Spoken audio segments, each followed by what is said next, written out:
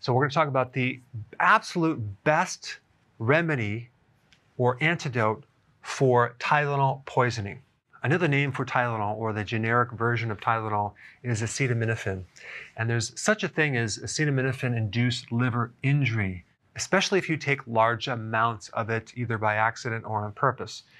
Over 70,000 people are hospitalized from taking too much of this. And over 300 people a year die of Tylenol poisoning. So what does Tylenol do to the body? Well, it destroys the liver cells. And one of the best antioxidants for the liver that helps protect against damage is glutathione.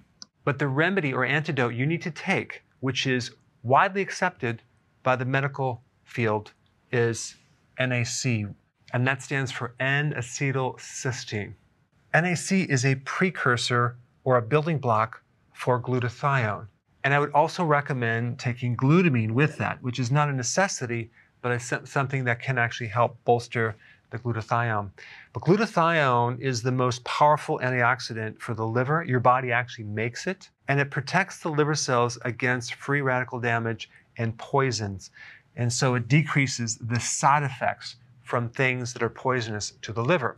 Now, as far as the amounts that you would take if you had a large exposure to Tylenol, would be 140 milligrams per kilogram of your own body weight. So if you weighed 150 pounds, that would be 68 kilograms. You would need to take 9,520 milligrams, okay? Now, normally NAC comes at about 1,000 milligrams, so you would take 9 pills right off the bat. So you want to cut this in half, so you'd want to take like 5,000 milligrams, which is 5 pills, every 4 hours, 17 times. Now, this protocol is mainly for people that had a tremendous amount of Tylenol, like it's a very toxic dosage. So if you don't take that much, and for some reason you need to take Tylenol because you have serious migraines and you've tried everything else, yet you're not taking this massive toxic dosage, I would recommend something like maybe 1,000 to 2,000 milligrams every 4 hours